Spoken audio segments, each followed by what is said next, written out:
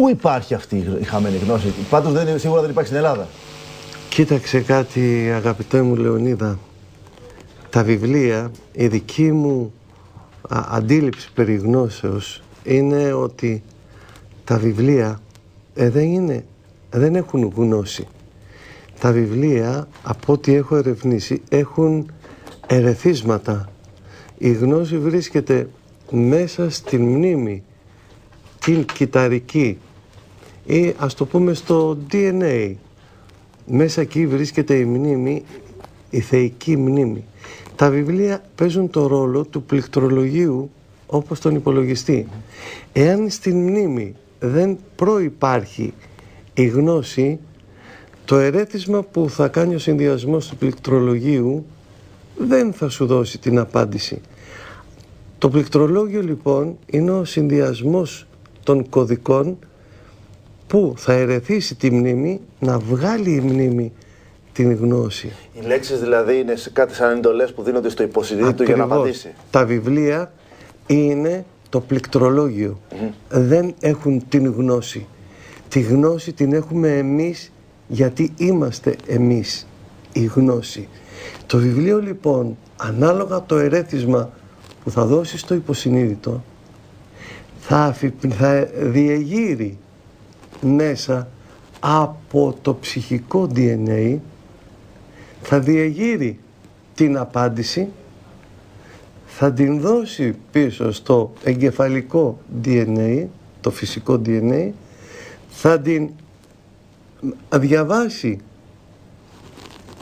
το συνειδητό και θα κάνει την διήλυση, το πνευματικό DNA. Αυτό είναι το γνώθις αυτόν.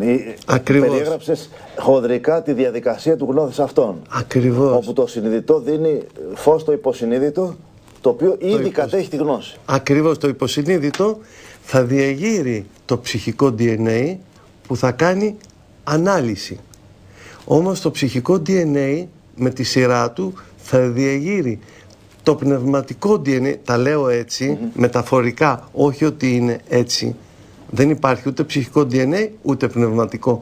Αλλά επειδή είναι μία σειρά και μία τάξη πραγμάτων να αντιληφθούμε πώς λειτουργούν αυτές οι δυνάμεις και οι γνώσεις πέραν του κόσμου του δικού μας, βάζουμε και λέμε ψυχικό DNA, πνευματικό. Δηλαδή το ψυχικό DNA είναι προέκταση του πνευματικού.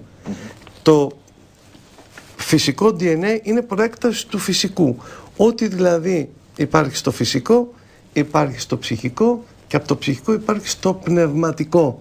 Είναι αυτά που λέει και ο Ερμής ο Τρισμέγιστος, ότι είναι πάνω είναι και κάτω. Και ότι είναι και κάτω είναι και πάνω. Εγώ το λέω αλλιώς, ότι είναι έξω είναι και μέσα και ότι είναι μέσα είναι και πιο μέσα.